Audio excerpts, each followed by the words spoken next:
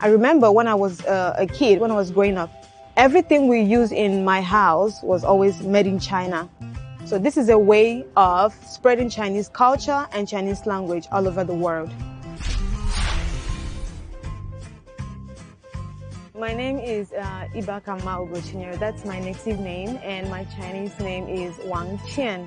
My Chinese teacher gave me this name in 26 when I was studying Chinese at home. I did my bachelor's here for 4 years, my master's for 2 years, and I'm in my second year for my PhD.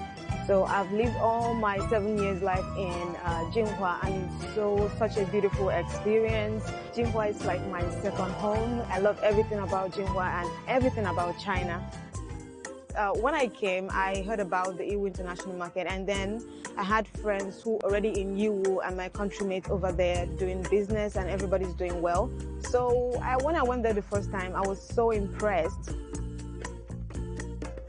A lot of stuff I saw there, the qualities, the prices are very cheap, and I was like, okay, if I buy these things in a cheap money and then I can sell it home and make bigger money.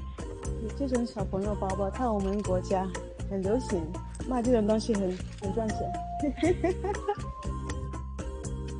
它这个是56个民族，然后代表国泰民安、安居乐业。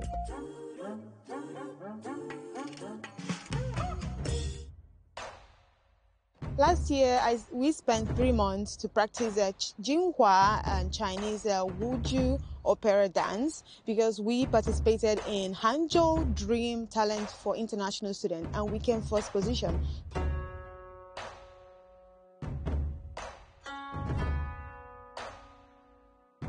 I think we've done it like 3 times, and it's a very beautiful work of art. 纯手工的刺绣非常的精美。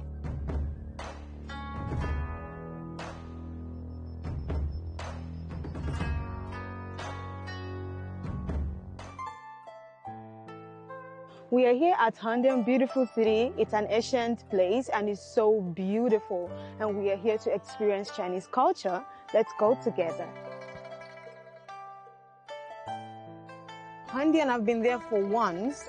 It was just, I think that was in summer. In the movies, I see a lot of Chinese buildings. So when I got there, I kind of have a reflection that I've seen these places maybe somewhere, and then I remembered it was in the movies.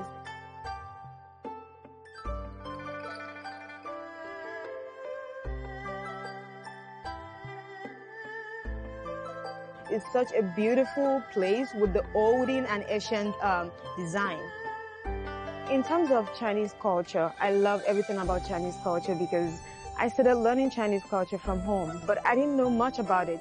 I just learned a little bit, and then when I came here, I got to know and have more knowledge about Chinese language and culture.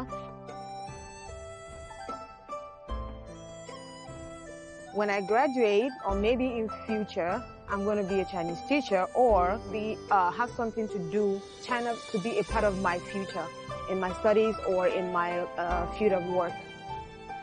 I can stay in China for like 5 years or 6 years, get to learn more and work, and then go home and build my own school. So this is a way of spreading Chinese culture and Chinese language all over the world.